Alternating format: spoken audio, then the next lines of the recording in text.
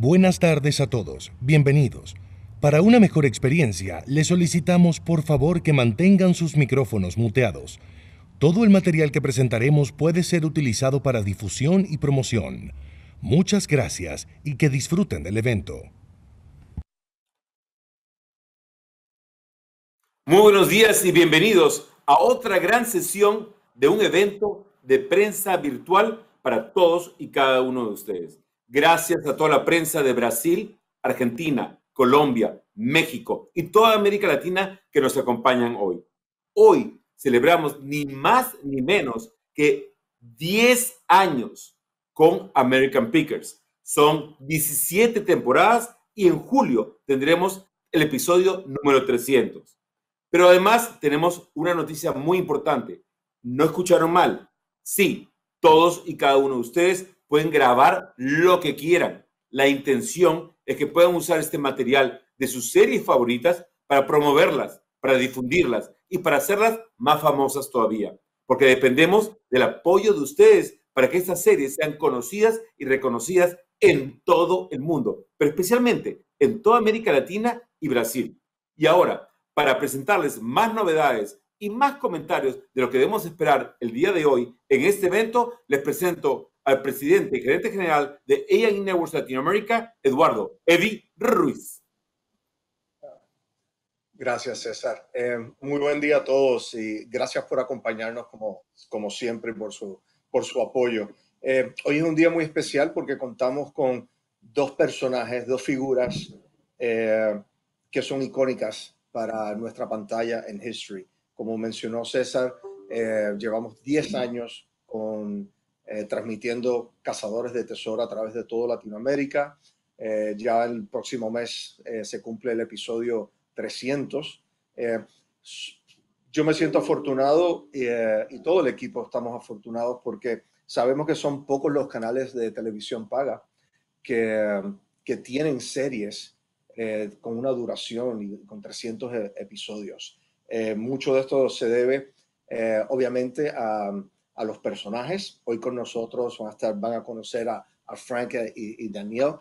By the way, I'll do a little bit in English just to say hello to Frank and Danielle that soon they're Mike. Frank, I'm sorry. I get, you know what happened, and I'll do it in Spanish and English. So everybody knows that it's a live event, porque puedo corregir a mi jefe en vivo. It's live, and you make mistakes in live TV. And you know what happened is that I met Danielle and Frank in an upfront in the Dominican Republic in Punta Cana. I think it probably about 6 years ago, maybe even more, maybe even 7 years ago. And I have never met Mike, and today's the first day. So Mike, thank you for being with us. Danielle, my love, always a pleasure to see you and to have you with us. We're going to have about 200 journalists that are all super anxious to ask you guys questions. We're talking about, your durability. You guys have been with us for 10 years. We're going on episode 300 in Latin America. There's this fascination with making money from objects that are just, for some people don't mean anything, and for others, they're very valuable. And I think that you guys started a trend in television when you started with the History Channel in the US, and then you came with us in Latin America. So thank you for being with us. I'm going to switch to Spanish now for a second. Y a todos ustedes que nos acompañan hoy, de verdad, sumamente afortunados de poder compartir y estar con Mike y con Danielle en el día de hoy. Espero, les vamos a mostrar un corto video sobre cómo comenzó el programa, cuando hicieron el piloto de la serie, y cómo estamos hoy después de 10 años, casi llegando al episodio 300. Así que espero que lo disfruten. Muchas gracias. En el 2010 nació un show que trataba de dos amigos recorriendo la ruta en busca de antigüedades. En cada lugar al que llegaban, descubrían diferentes personajes, hurgaban dentro de galpones, sótanos, áticos y despensas, hasta que encontraban algún tesoro para coleccionar, restaurar o revender, y así una y otra vez. Pero, ¿cómo este programa llegó a convertirse no solo en un éxito, sino en un clásico de History? Echemos una mirada al pasado para descubrirlo. Esto es 20 años de History Clásicos. Aquí estamos, Frank y yo conducimos toda la noche por carreteras rurales. El programa empezó cuando, después de viajar mucho alrededor del país, a Mike se le ocurrió la idea de mostrar a las personas y sus historias. ¿Qué opinan? ¿Quieren dar un vistazo? Teníamos una cámara y empezamos a grabarnos. Y fue en ese momento que surgió la idea de un programa de televisión. Me he sumergido en basureros, manejado en callejones, he hurgado en pilas de rocas y objetos oxidados, toqué puertas. La idea era muy clara, la trama también, pero había un pequeño problema. Expliquémoslo. Los directivos de History aceptaron la propuesta de Mike, sugiriendo que el mejor lugar para esa explicación era la apertura del show. Viajamos por las carreteras buscando... Oro oxidado. No recuerdo ahora.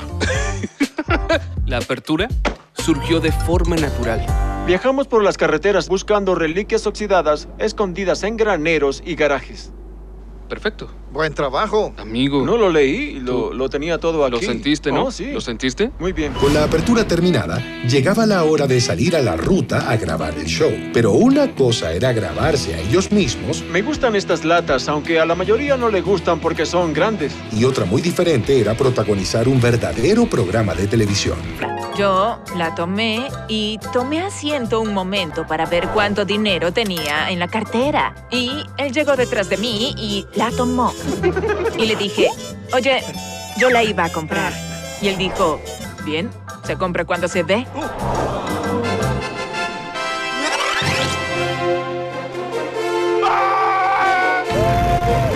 Sea una lámpara antigua, un muñeco gigante de publicidad o alguna colorida lata vieja, todos los objetos a los que estos cazadores echan el ojo esconden la historia de una época que revive en cada cacería. ¿Qué puedes decirnos sobre esto? ¿Dónde la conseguiste? En Japón. Yo estaba en las fuerzas de ocupación. ¿Durante la Segunda Guerra Mundial? Sí, Entonces, ¿estuviste allí luego de que Sí. lanzaran la bomba? sí.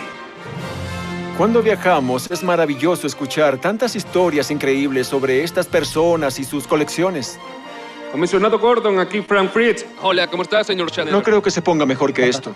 El único motivo por el que el programa se ha mantenido tanto tiempo es porque se trata de todos nosotros. Si fuese solo para coleccionistas, no hubiese durado tanto. Cuando llegaron a History por primera vez hace casi una década, nadie podía haber adivinado hasta dónde llegaría su éxito. Hoy, Cazadores de Tesoros sigue estando tan vigente como cuando comenzó y ya se convirtió en un clásico de nuestra historia.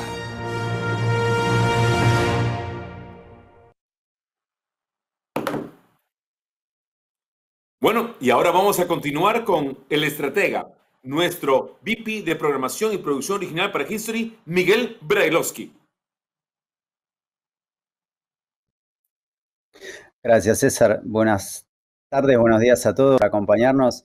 Hoy es uno de esos días en que nos enorgullecemos de nuestra propia historia. Cuando History lanzó hace 20 años, nos propusimos esta misión de hacer a la historia relevante y entretenida para toda la región. Y con el tiempo nos damos cuenta que lo que ha logrado ese objetivo es este grupo de extraordinarios personajes que representan esa conexión con la historia.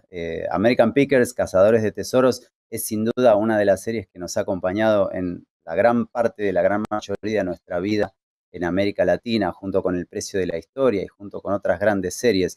Y cuando vemos qué tienen en común series que han prevalecido en el tiempo durante tantos años, acompañado como íconos de la programación de History, es justamente las características personales de estos increíbles personajes que han sido los abanderados, que han sido los embajadores de la marca y de la pasión por la historia durante tanto tiempo. Hay muy pocas series en la historia de la televisión que se den el lujo de llegar a 300 episodios y estar en más de 10 años en el aire en forma ininterrumpida. Y es por eso que hoy tenemos el orgullo de este homenaje de los 10 años de Cazadores de Tesoros. Es un orgullo inmenso a Mike, a Danielle, por supuesto, Frank, como parte de este ecosistema de increíbles personajes que, de vuelta, cumplen con la misión de History de acercar a la audiencia que tal vez no tiene una conexión directa con la historia a un universo que a través de ellos podemos descubrir. Así que sin mucha más introducción, me encantaría presentarles un adelanto de los próximos episodios estreno de la temporada número 17 de Cazadores de Tesoros. Mike y Frank viajan.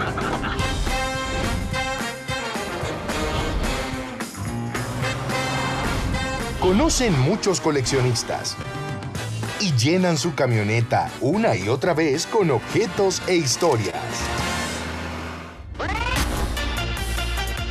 Cazadores de Tesoros. Nuevos episodios todos los martes a las 10:35 de la noche.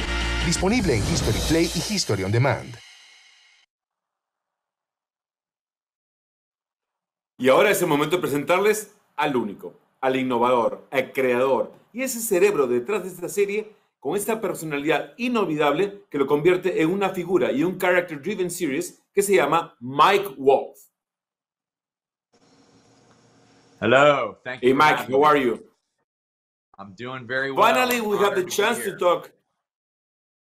It's a pleasure for us to have you here. So let's go to the point. Once upon a time, you have an idea. You even make a pilot. How was the process before it became a series for history? It was a long, lengthy process. I pitched the show for 5 years. And really, when I was pitching the show, I had no idea what I was doing. I had no idea what a treatment was. I had no idea what a sizzle reel was. I was just kind of filming Frank and I on our journey when we were on the road together.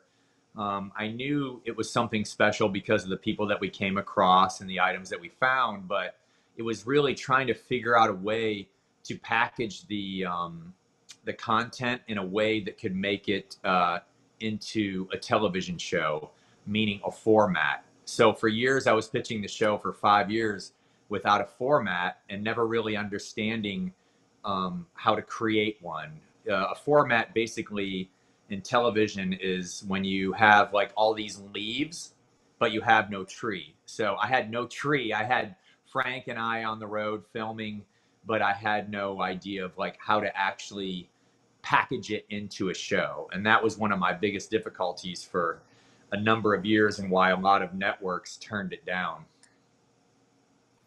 Well, as you know, we have people from around Latin America, from Colombia, Argentina, Brazil, Mexico, Peru, Ecuador, Chile, who are going to have the chance before we end this hour to ask you the proper questions. However, we have simultaneous translations, so don't worry about the language. Everybody's going to get everything that you're saying. Now, we want to know which one was the most audacious thing that you ever found. I mean, the most interesting things for me that I've ever found have always been transportation related. Obviously, American motorcycles. I've found motorcycles in the past that people didn't even know existed anymore. So if you look at the history of American motorcycles, you know, there were almost 150 brands before 1920. So a lot of those companies were around for a very short time. And so there's never been an example of any of them found. So there were a couple motorcycles called Bradleys. There was a guy named Charles Bradley in Philadelphia, Pennsylvania, that was making motorcycles.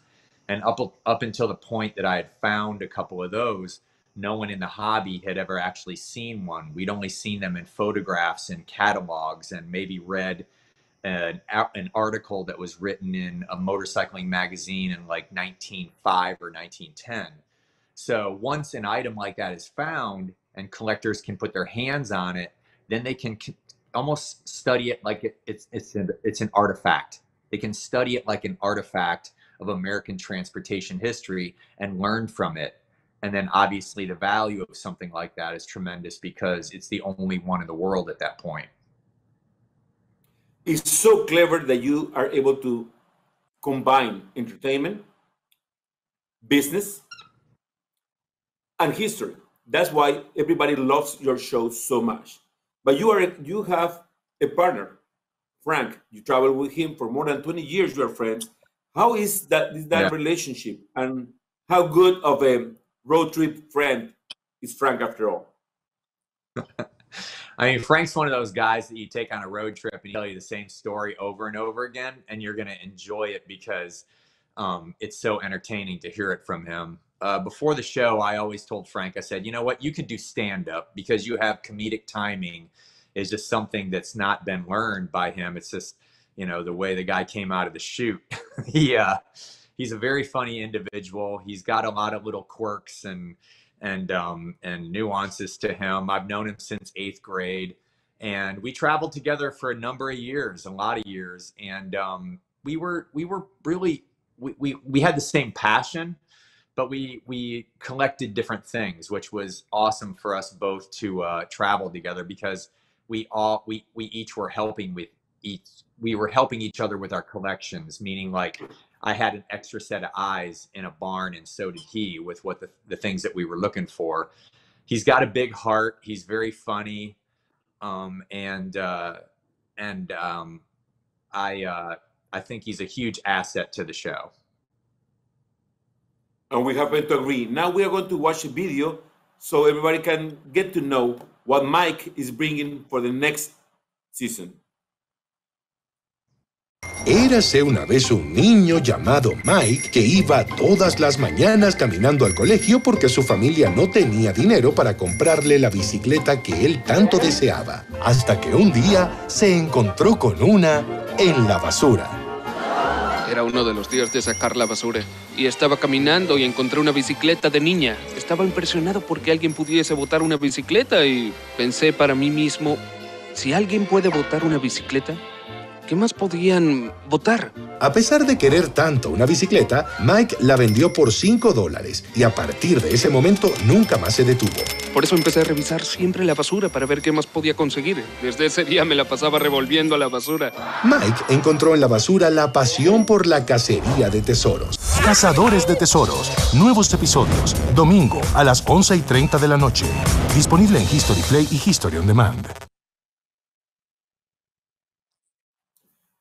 Mike, but was not enough to have your best friend as a road trip partner. You also brought someone else that you met in a sort of a garage sale.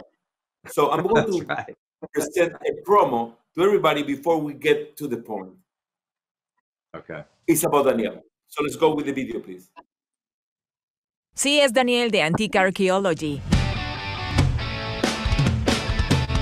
No suelo recolectar con los chicos. Ellos siempre recorren las vías juntos y yo a veces voy con ellos. Resulta divertido, me encanta. Me gusta coleccionar antigüedades, burlesque, cualquier cosa de este tipo o relacionadas con el mundo del espectáculo. Creo que es muy divertido. Creo que el óxido te cuenta la historia. Es como cuando hables con alguien de 40, 50, 70...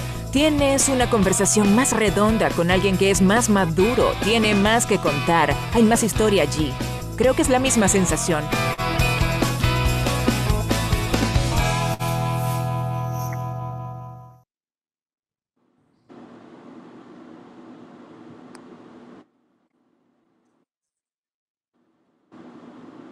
It is about time that someone dares to set the record straight and clarify this situation that have been lasting for years. What really happened with that lamp? The garage sale, the lamp. Oh, me? Who was the first one who saw the lamp and had the right to keep the lamp? Danielle, go for it.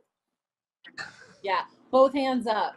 Both hands up. But hey, listen, first of all, Mike, we look so young. We didn't have gray hair or double chins back then.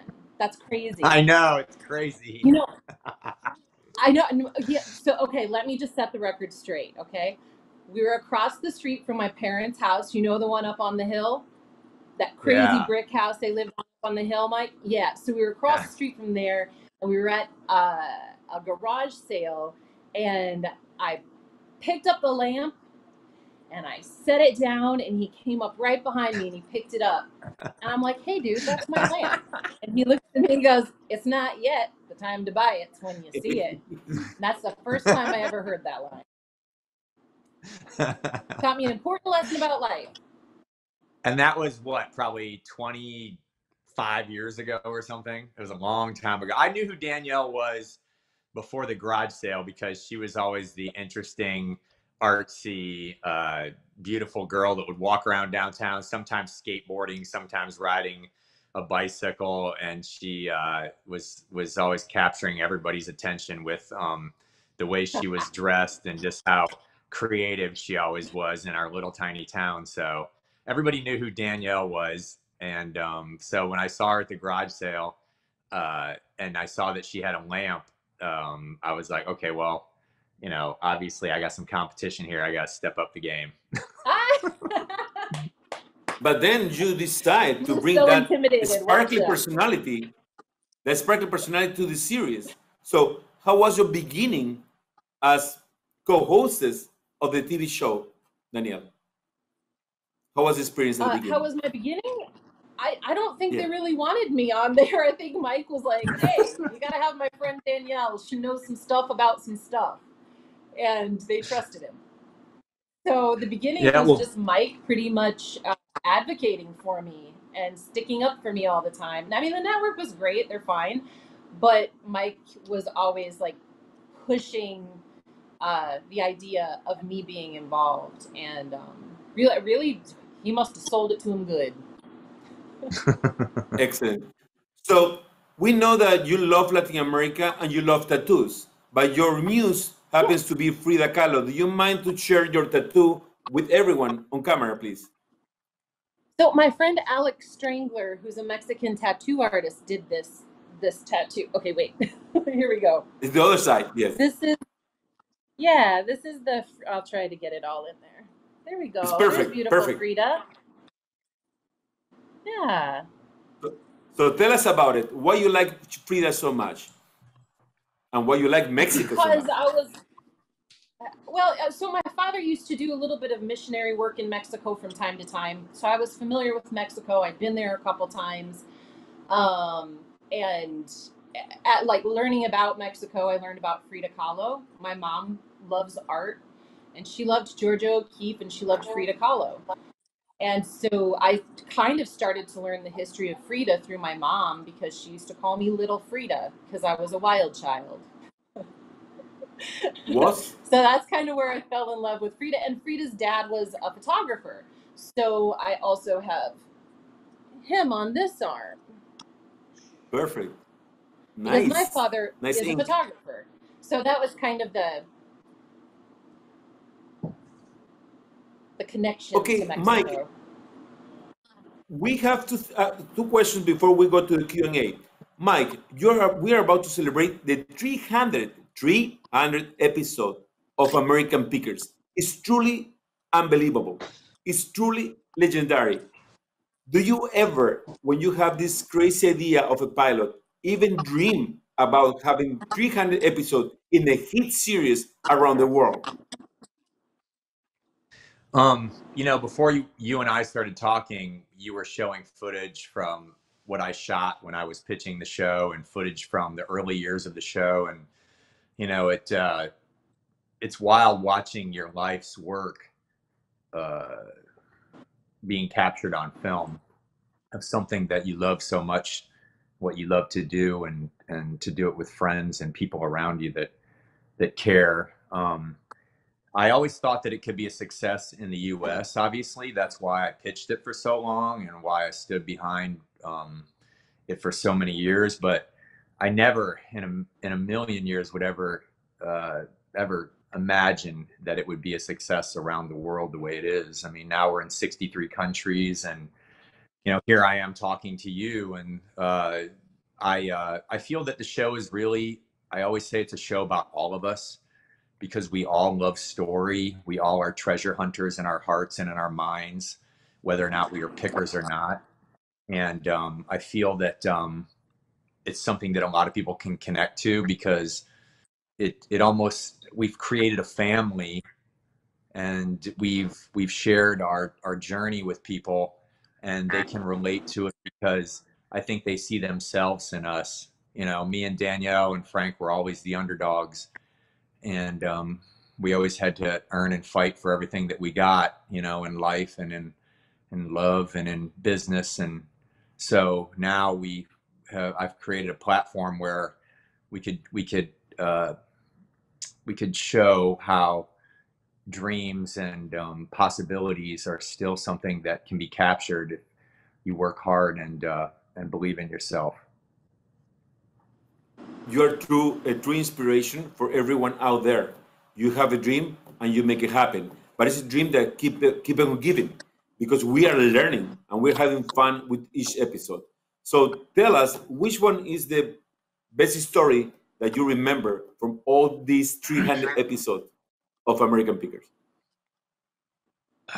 There's so many. I mean, there's been younger people on the show. There's been obviously a lot of older people on the show. I think, people that live simple lives, that don't need much and understand their journey and love their journey and appreciate life for what it is day to day. They don't live outside their world. They live in a world that they created. People like Mole Man or Hippie Tom or Hobo Jack.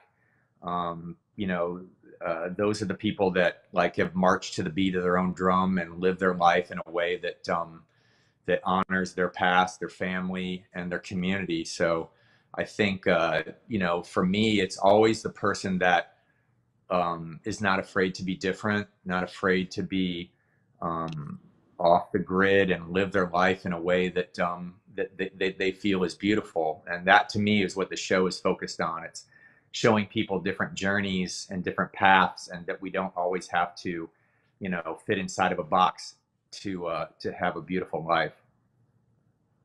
I think this is a perfect introduction to Danielle. She doesn't need to fit in the picture. She needs to stand out from the picture. And one of the things that we love the most, Danielle, about you, we have shared so many good times in Mexico and all over the place, and we love what you add to the show. Mike described it once as the glue of the show. What do you think about that? Are you truly the glue of this show? Yeah, I think I was kind of born the glue of anything. Everybody kind of has their place and their spot, and I feel like that. I always feel like that's the perfect spot for me. I like to put people together. I like to find people who have this thing and people who need this thing, and put them together and somehow, just facilitate. I like to just facilitate. That's what I'm best at, I think, in life, honestly. Just facilitating people getting together and collaborating and doing neat things. I like that. And you do it so nicely, so nicely. One thing that we notice is that in episode 297, we have one of your no hidden secrets at all, that you like burlesque, and it's called the Queen of Burlesque. So tell us about that episode. Oh, I actually have her right behind me, if you see. You see? Yes. So that perfect episode was so special to me that I brought her home to pick. So anyway, I have a great friend who is a beautiful Mexican burlesque artist. She happens to live in Cleveland, and she comes across really incredible burlesque items for me from time to time. She came across this beautiful poster of Blaze Fury, who is a burlesque legend from, she traveled north to south and all over the country, all over the world. But when I found this poster, it spoke so much to burlesque history and to, just Cleveland history. But I felt that it really spoke to me personally because it was so, it was in such a state of bad repair, and it really needed to be cleaned up. So since my mother and my father are both in photography, my mom used to colorize all the black and white photos back when I was younger, and she taught me how to do it. So from my mother and father, I learned how to do that. So I've cleaned her, and I've started the colorization process, but I'm flying my parents out so that they can help me with the rest of it, because I feel like it would be a really neat heritage project for us.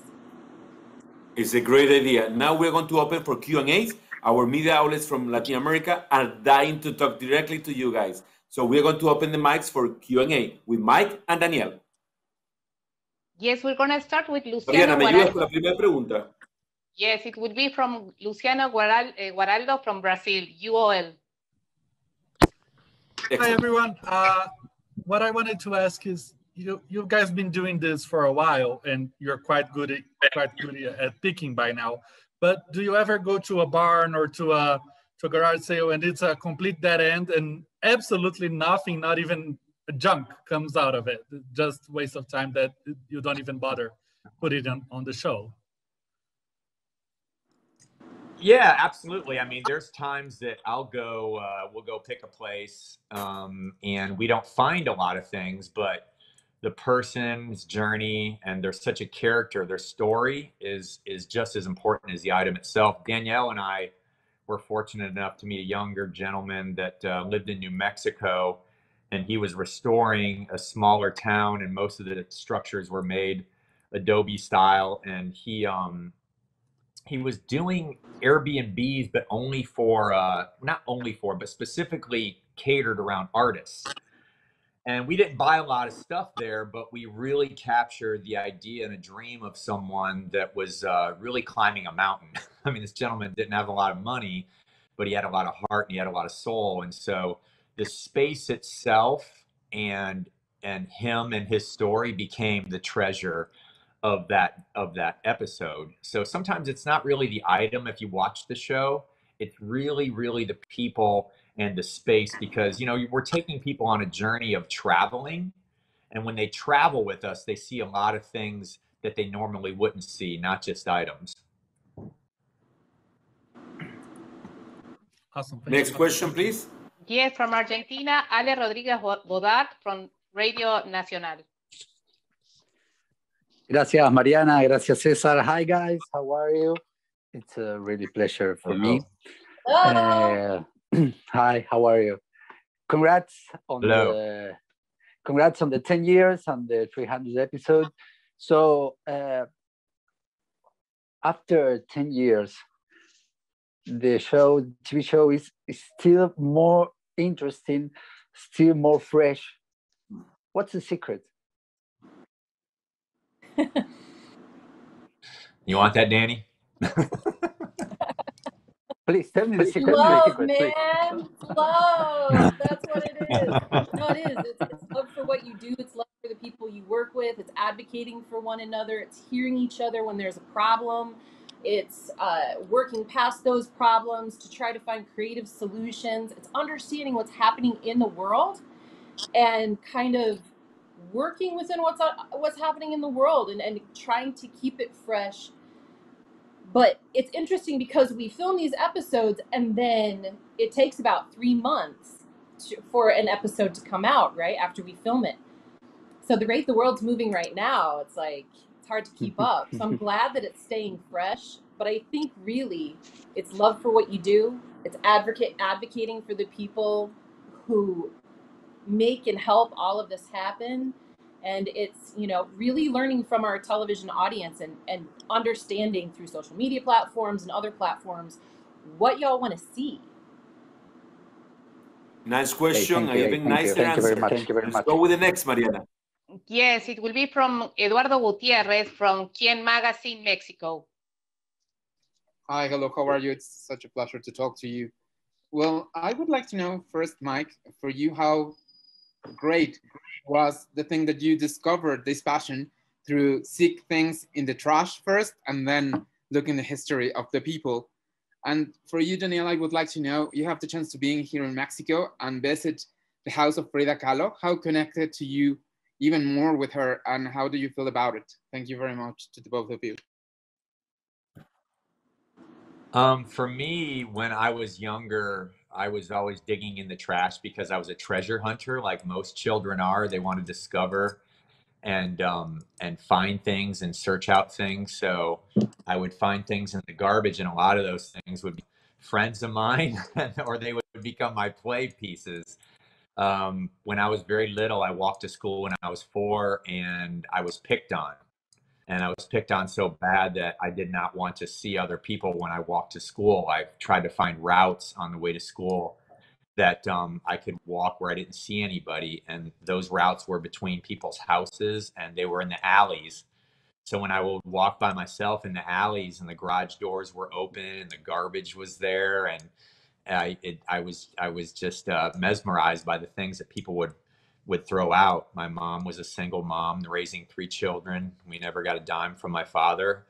And I saw things in the garbage that we couldn't afford. And so I would accumulate them and I would take them home. But it got to the point where I was fascinated with just about anything. And I remember after Halloween one year, I was probably 5 years old. I was walking in these alleys and I saw that people were throwing out their jack-o'-lanterns, their pumpkins.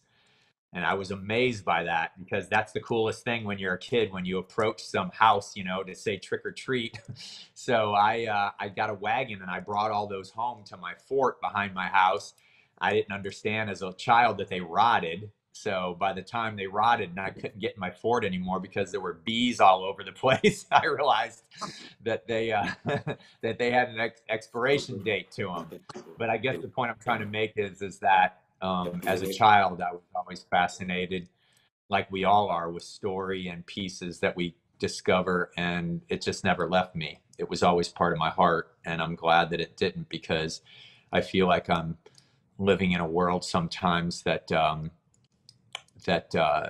I feel special in, because I've created it myself. And when you're a collector, you surround yourself with older things that you love, and you can relive moments over and over again. And we love to collect memories with you guys. Thank you so much. Next question, please. Yes, from Colombia, Joaquín Lepeley of Cinema 100. Nice to meet you. What is the difference between... Hello. What is the difference between trash and treasure? And tell me, why do you like old toys so much? Well, look what I'm holding in my hand right now. I'm holding this toy airplane. I like old toys because they're memories from a past that that our forefathers created. You know, I mean, this toy right here says Lindy on it. Obviously, it's a piece of memorabilia from Charles Lindbergh's epic flight. Toys hold history, not just in families, but they hold history in American history. I'm fascinated with anything from different time periods. So toys are just one thing. It could be furniture, it could be textiles, it could be pottery. You know, when you find something that's from a life lived before you, that is very, very in me and always will be. Thank you. Thank you, Mike. Danielle, they're asking you from Mexico. Why you love Mexico so much again, and why your special connection with Mexico? Oh, so I developed a special connection with Mexico because of my father's love for Mexico. He did some missionary work there when I was younger. I had been there a couple times because my parents took me, and there she really taught me about Frida Kahlo. And I spent my whole entire childhood envisioning going to Frida's house, Casa Azul. And it was the most incredible gift when Latin A&E actually took me to Casa Azul, and I got to experience it for myself and see that, you know, I had kind of blown up this image of Frida in my mind as like this superhuman kind of entity. And then actually seeing her home and seeing her bed and seeing her life and her clothes and her paintings and her paintbrushes, and it was, I mean, like, it's hard to even put into words. It was a revelation. It was a revelation, and I'll be eternally thankful for that. But I think that's my bond to Mexico, is my love of Frida and Casa Azul. Perfect. Thank you. Mariana, next question. Mike and Daniel are waiting. Yeah, from Brazil, Mariana Arrudas from Folia de San Pablo. Hello. Hello. How are you? I want to know if you received some histories from your fans. If we receive history from our fans? Yes, we've Yes, read correct. it too. Yeah, I mean, we get fans that send us things like they can send us a motorcycle catalog, or Danielle might get a piece of clothing, or Frank might get a toy in the mail. You know, people, when they watch the show, they understand that we truly love what we do. It's not just a television show, it's actually a way of life for all of us. And we're very blessed that they would even send us something that meant so much to them and their family. So I think a lot of people are, you know, get to the point where they realize that they need these things to live beyond them, and they start thinking about what that journey should be. So yes, over the years, we've gotten some very interesting things, even some paintings and drawings and sculpture work and woodworking, and I mean, all different types of medium when it comes to art. And a lot of it is so heartfelt and very thoughtful. And every time I open some of it, I am amazed by it. But, you know, the stuff that really I connect to is when children send us things, because we get a lot of things from children, letters from them and drawings that they do, and telling us how much they like the journey that we're on with them. So that's probably what touches my heart the most, you know. And it's neat when they send us items that they've dug up. Right, Mike? Do you remember when the kids used to come into the store and they would bring up the bottles that they would dig up by the river, the glass bottles, and they bring those in and they tell us like the story of, and we pay them for each bottle. Yeah. Yeah. Mariana, more questions? Yes, from Argentina, Gabriel Fresta from Radio Sónica. Perfecto. Hello. Bueno, yo cada vez que ustedes compran un objeto, hay una relación, cada vez que termina la compra hay una relación entre costo y beneficio. Los que seguimos el programa tenemos temor que de pronto haya una acumulación muy grande de objetos en los depósitos y que se les termine el dinero. ¿Cómo es esa relación entre compra y venta? Teniendo en cuenta, Mike, que sos la persona que con alegría toma el objeto, pero la que recibe el objeto en el depósito es Danielle. He would like to know basically what's the cost-benefit relationship when you buy, when you obtain an artifact or a product in the stores, because he's also very afraid as a fan that sometimes you keep buying, however, Danielle, keep putting everything in the stores. Is any fear that you will become accumulator or a hoarder with so many stuff, or you actually able to sell the stuff very quickly and do business with it? They're wondering that. How do you get along with the purchases versus the sales itself? Okay, so we have two stores. We have one in Iowa and one in Nashville. Both of those are in tourism destinations. And so we're very fortunate that we're in areas that people travel to. Some of the destination, and other times the community is. So we have a lot of traffic that go through these stores.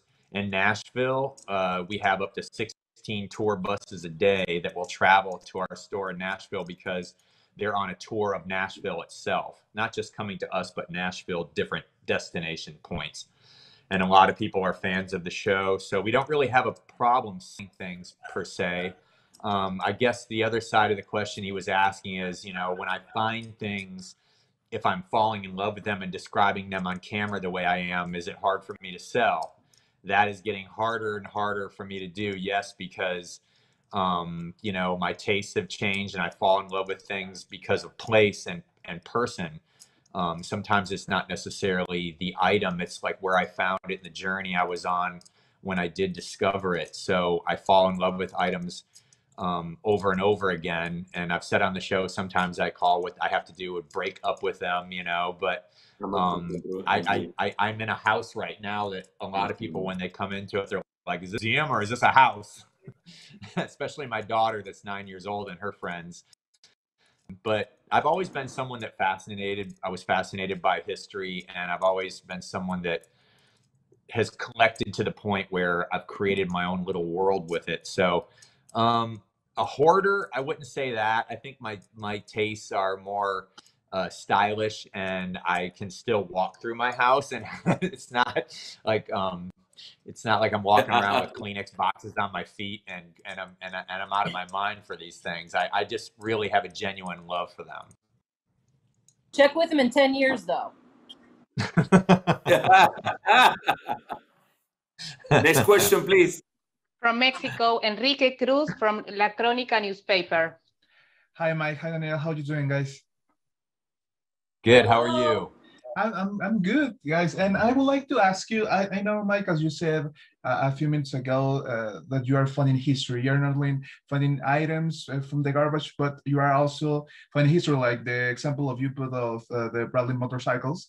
And I would like to ask you that, how does it feel to be part of the history? Because you're finding things that now are like physical examples from a certain period of history. You know, you're finding something from the early century, the past century. And how does it feel that you are not, you are giving to the people things that you can, before you can only see on books, on magazines, and now you're part of that history. How does it feel that, Mike?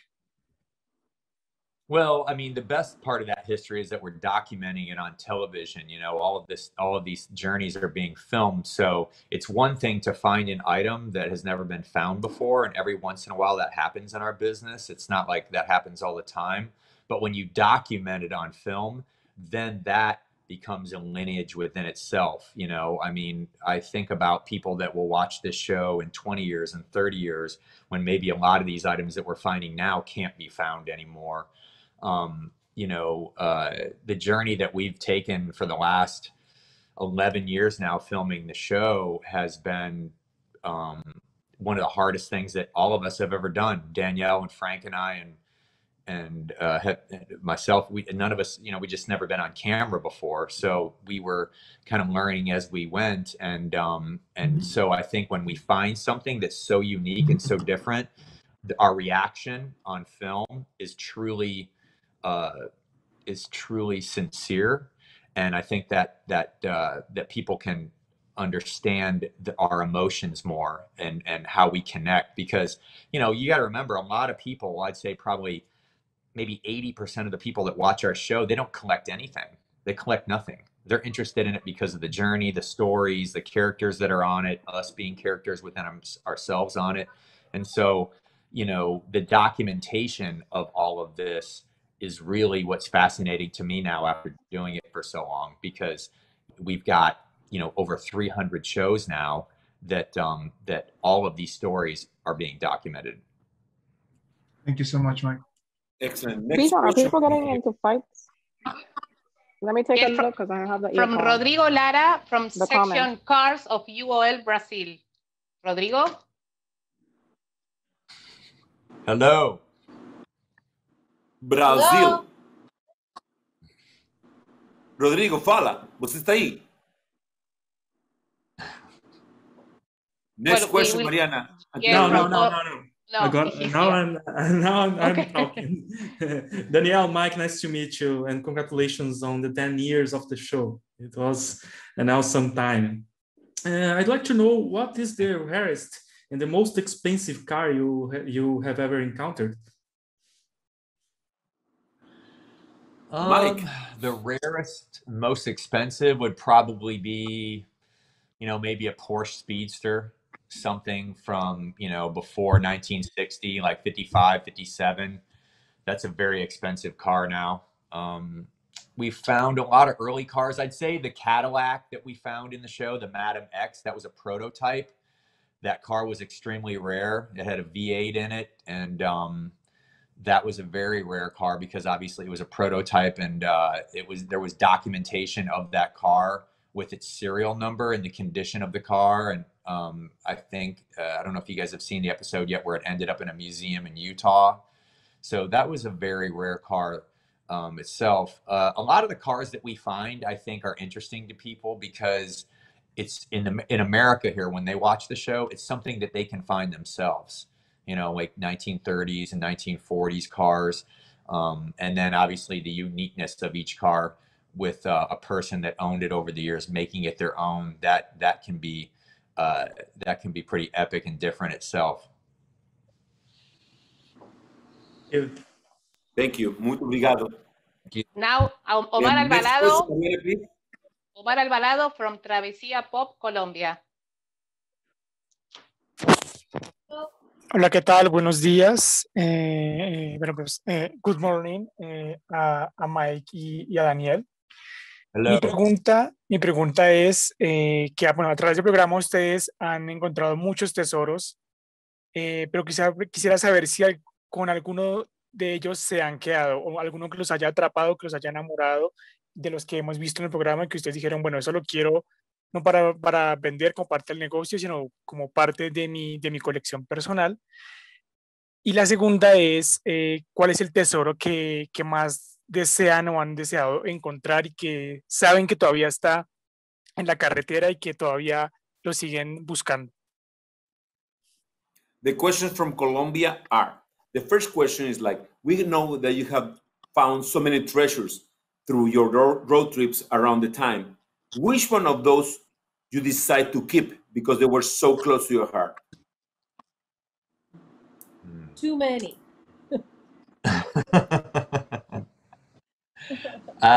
For me, it was a Royal Pioneer motorcycle. It's actually in my living room right over there, and it's something that I see every day when I walk in there.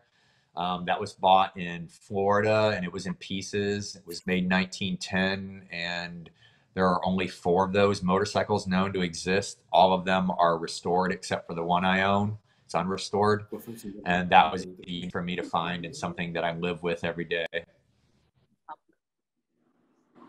For me, it's my burlesque memorabilia. Yeah, for me, my burlesque memorabilia, like roller skating memorabilia because of my years with roller derby.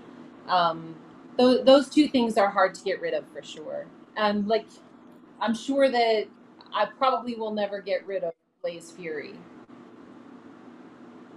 And the second question was, which one is the treasure that you know is out there that you really, really want it and you don't have it yet? For me, it's a Black Hawk motorcycle. Ooh, yeah. Go ahead. The motorcycle, which one? A Black Hawk motorcycle. It was made in Rock Island, Illinois. There's been 2 engines found. No one's ever found it. I'd love to be able to find that someday and be the person to own such an amazing piece of American transportation history. And it's from our community where we're from. It's from the area that we're from. So I think that would be something that I've always dreamed of finding. What about you, Danielle? I have a dream of finding one piece of a costume set that I purchased about 5 years ago, and I've purchased the entire costume set over the last 5 years, piece by piece. And there's one piece that's missing. And in this incredible story, this burlesque dancer named Lorraine Gale Smith, who used to work in the combat zone in Boston, was murdered the night she got off of work. And the one piece I'm missing from her collection is the black ostrich feather dressing gown she wore on stage that night. I have the white one she wore, but I can't find the black one, and I'm wondering what happened to it. So it's very specific, but that's what I would love to find. So it's the Black Hawk motorcycle for Michael, and it's the black ostrich feather for Danielle. Perfect. Let's go to the next question. Yeah. Yes, from Argentina, Leticia Pomo from Caras Magazine. Hello. Hola, muy buenas tardes. Qué lindo conocerlos, Daniela y Daniel. Te quería preguntar a vos, ¿es innato el valor de las cosas? ¿Se aprende a conocer, a saber el valor de cada uno de los objetos? Danielle, this question is for you from Argentina, from Caras Magazine. She would like to know, is something that you learn or something that's already inside of you to give and to know the price of the objects and the artifacts that you found around the way?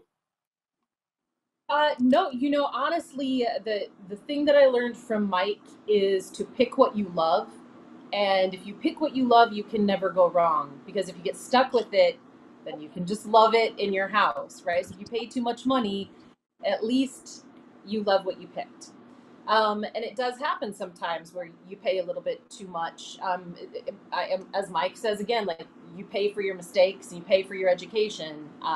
You know, nothing's free in this piece of vintage. You know, it takes money to learn how to make money sometimes.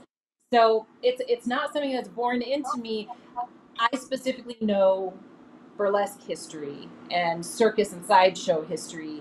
And so that stuff I can be sharp with, but there's a lot of stuff that I have to actually look. Thank you. ¿Hay alguna otra pregunta más? Creo que de Brasil, Mariana. Yes, Ederly Fortunato from Jornal 140, Brazil. Hello. Brazil. Hello, everybody. Yes. Thank you for your time. And Thank you. my question is about the older people we see every time, in the way I feel a lot of respect. You respect them a lot. And also, Mike, you know a lot about every object, every toy, every motorcycle. And I want to know how much you have to study to know so much about the objects, and also about your care and respect for the other people who you visit. I feel a lot that you respect them a lot. So I'd like to know about that. Thank you. Well, thank you for saying that. You know, ever since I was young, I think I can never really remember being young. I've always had an old soul, and a lot of the people that I would congregate towards in my neighborhood growing up were older people that were always sitting on their porches, especially the ones that treated me as an equal and not treated me like a child. They would talk to me and have conversations with me like I was their age, you know, like an old friend. And so, you know, as I get older and my mother gets older and the people around me get older, my mentors, you know, get older, I realize that life is short and very fleeting, and, you know, having children, you know, that kind of changes your perspective on time.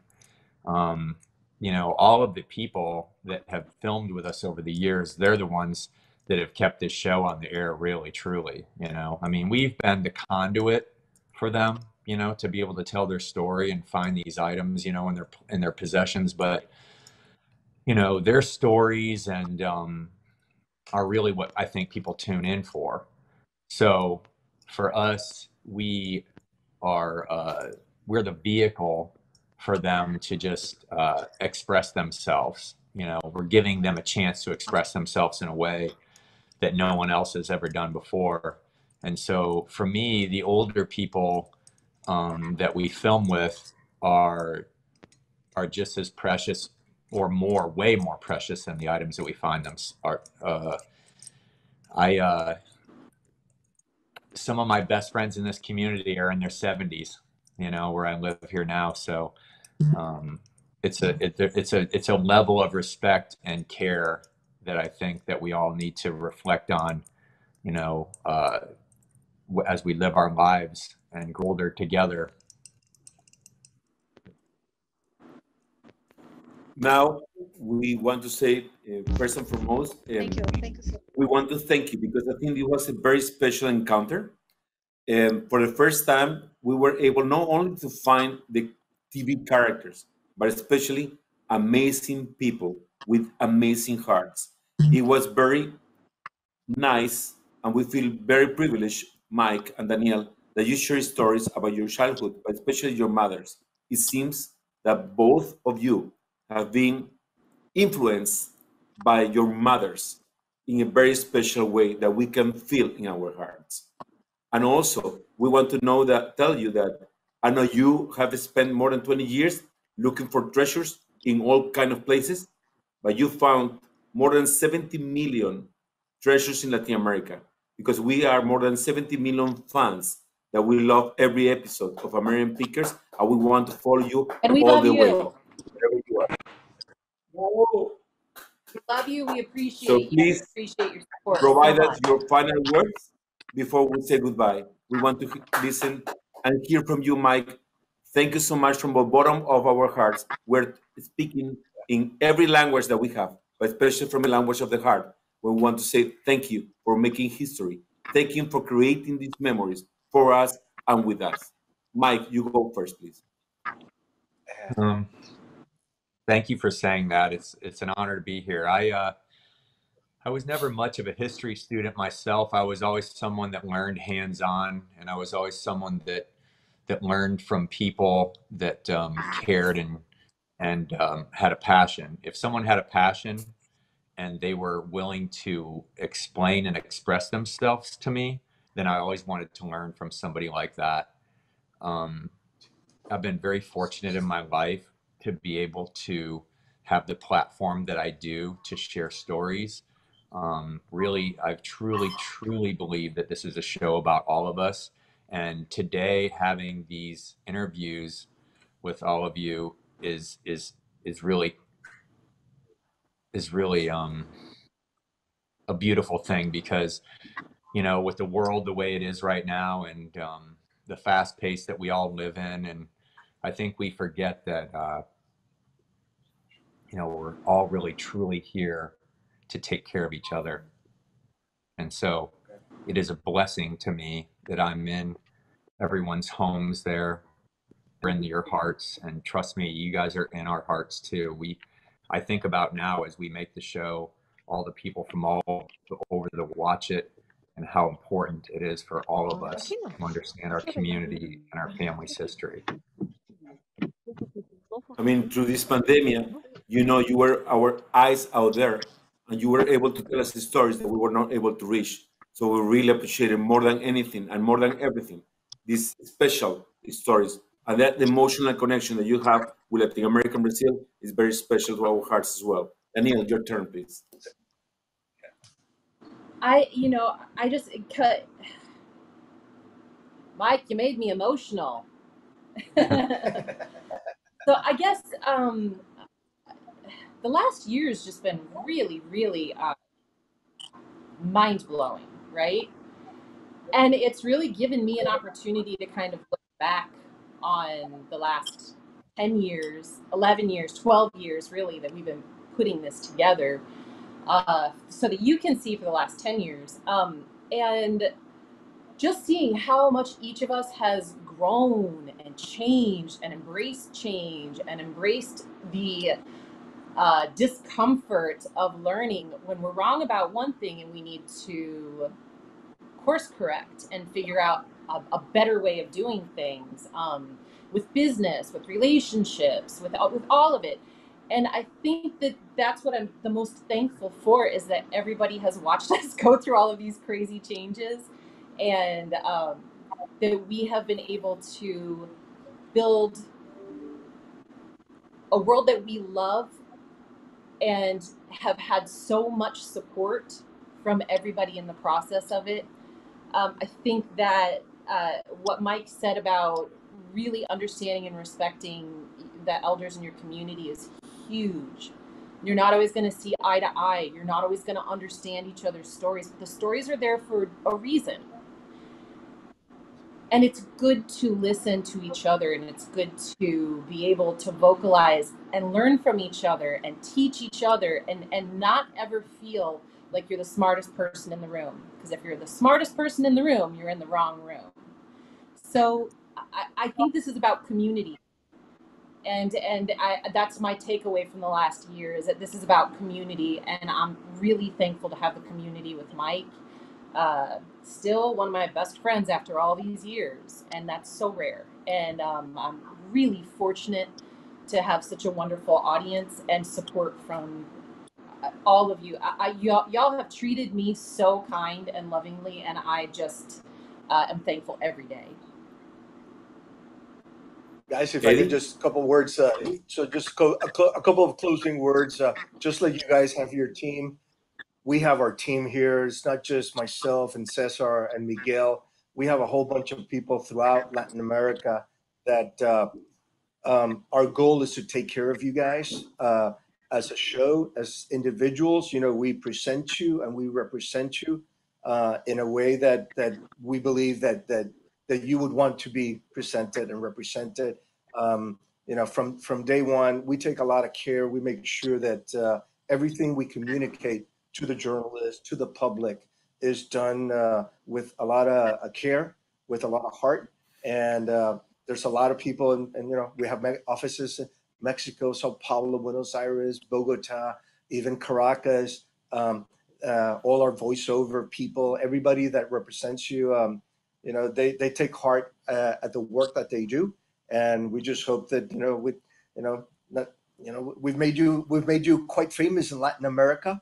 You've made yourself famous, but our team has had a lot to do with making American Pickers a household name in Latin America. So thank you for your time, guys. Really appreciate it.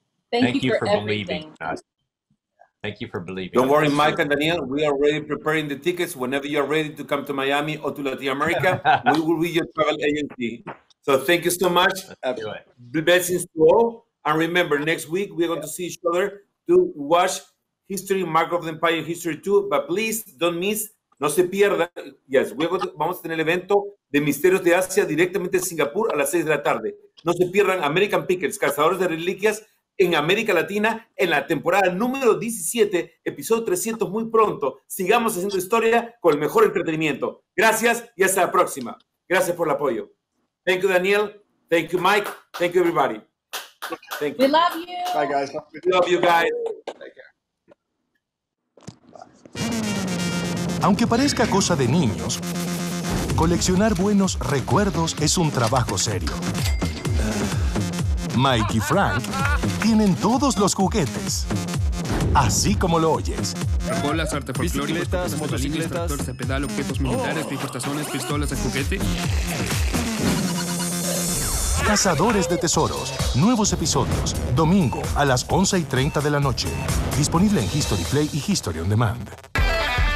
Simples trucos que todo amante de los viajes tiene que conocer. Tengan cuidado, cinturones de seguridad. Saca provecho a tu GPS. Siga hacia el oeste por 2.974 kilómetros. Comparte con alguien tu felicidad. No existe pie grande, amigo. Supongo que me aguarás la fiesta ahora y dirás que no existe el monstruo del lago Ness. Vive recuerdos inolvidables. Ha llegado a su destino. Dijo que tenías el primer Stanley a vapor y está adentro. Está adentro. Es increíble. Aquí, justo aquí. Allá está. Cazadores de Tesoros. Todos los martes a las 10:35 de la noche. Disponible en History Play y History On Demand. Cuando crees que has terminado, encuentras otra cosa. Frank, ayúdame con esto. Tiene toneladas de cosas. Oh, sí. La tengo. Bien, vamos. 1, 2, 3. Listo, adelante. Este cartel abre el apetito. Adiós. Adiós. Yo le advertí a la gente el peligro que había en algunas calles. Trabajé con los primeros automóviles modelo T. Yo jugaba con los niños de los años 30. Sería bueno que las cosas hablaran, ¿no? Hasta entonces, acude a Frank y Mike para conocer las memorias de los objetos. Son geniales porque tenías que tener imaginación, volarlos por el aire. Porque el verdadero valor de una pieza... 735. Muy bien, está en su historia. Cazadores de Tesoros. Solo por History.